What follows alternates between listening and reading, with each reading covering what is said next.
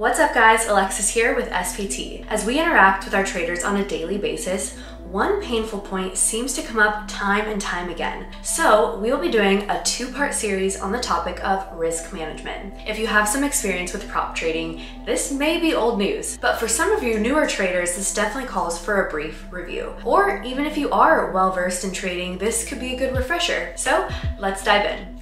While potentially lucrative, day trading can also lead to substantial losses if not approached wisely. That's why risk management is essential. Here are some basic strategies to help you mitigate risks and protect your portfolio. Number 1, risk per trade. Limit the risk for each trade to a small percentage of your total account balance, typically between 1% to 2%.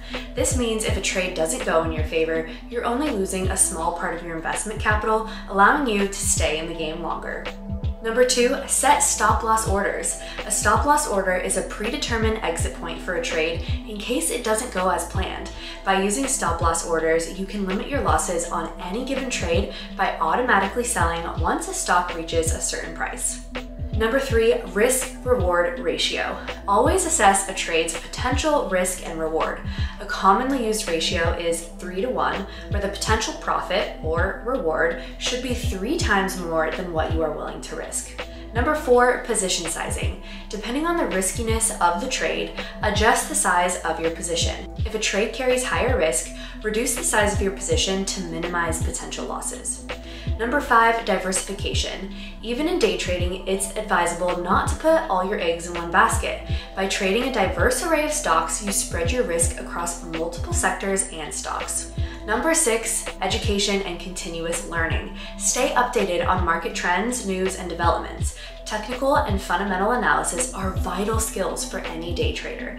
The more knowledge you have, the better your ability to manage risks. Finally, keep in mind that this world is designed to separate the uninformed from their money as quickly as possible, and there's no excuse for being among the uninformed. Day trading is not just about making profits, but also protecting what you've got.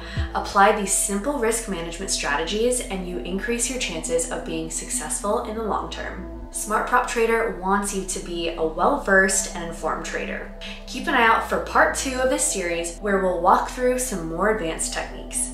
In case you missed our newest updates, check out this video right here, and as always, subscribe to our channel, join our Discord, and follow on all social media at Smart Prop Trader. Bye!